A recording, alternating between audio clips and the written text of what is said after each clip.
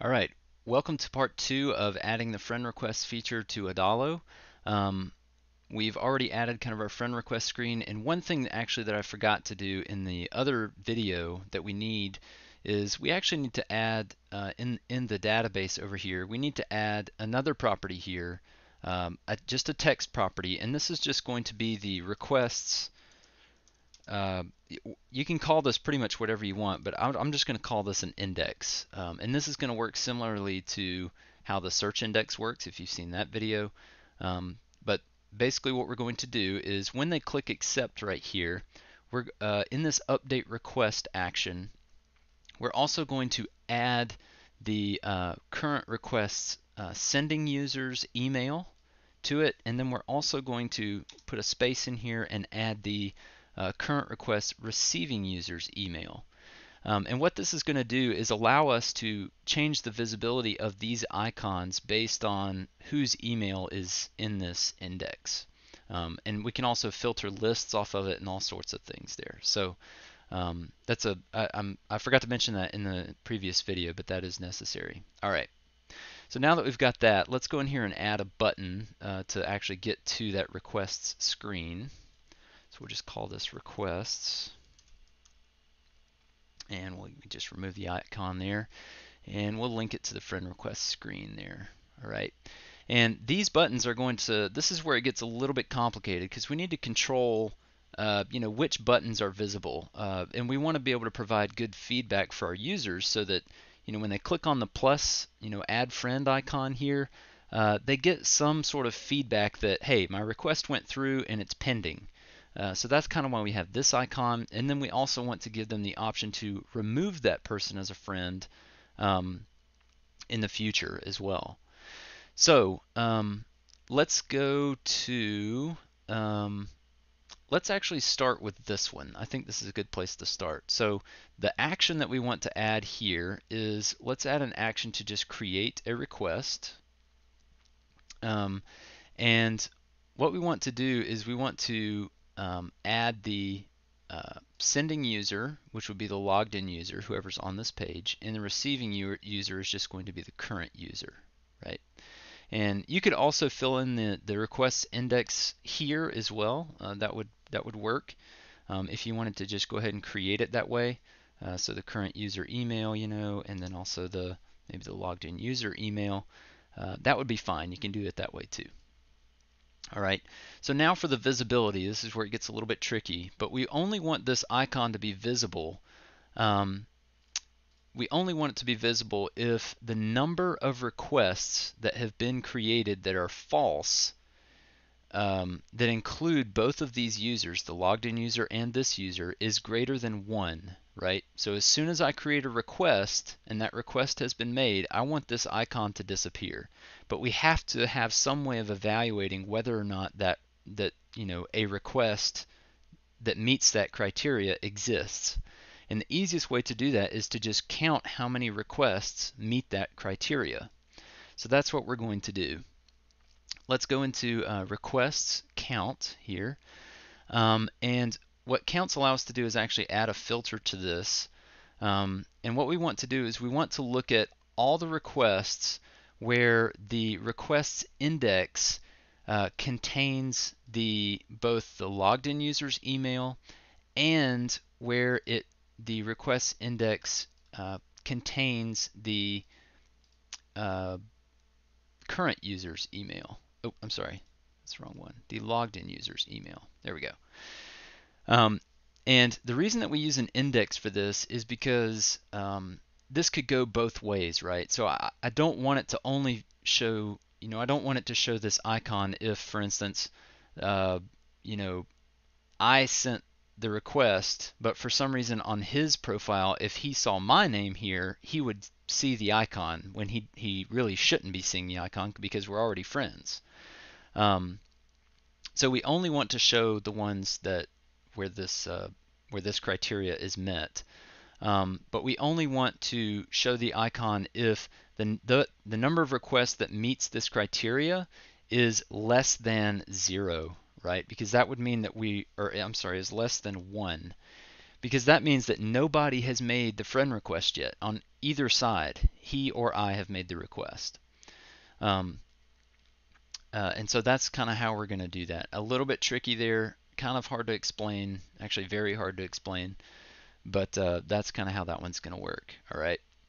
And this second icon here is actually there's not going to be an action associated with this. It's just an indicator. But this icon visibility is very similar to this one, except we only want to filter it for the ones that are false, right?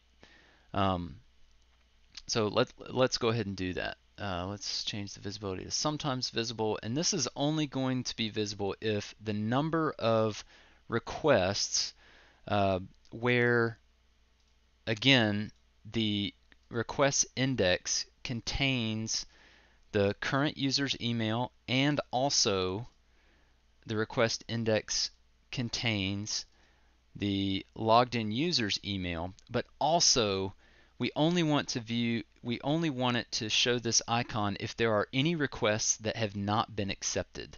So we're going to change this to accepted is false right there. And we only want to see it if the number of those requests is greater than or equal to 1. So again, this is just the exact opposite of what this icon is, right? And so that's kind of how we're going to filter that one. Again, even more confusing than the first icon, but that's kind of how that works. All right. Again, no action there. For this button here, this button is going to create an action, and it's actually just going to be the opposite of the accept button, right?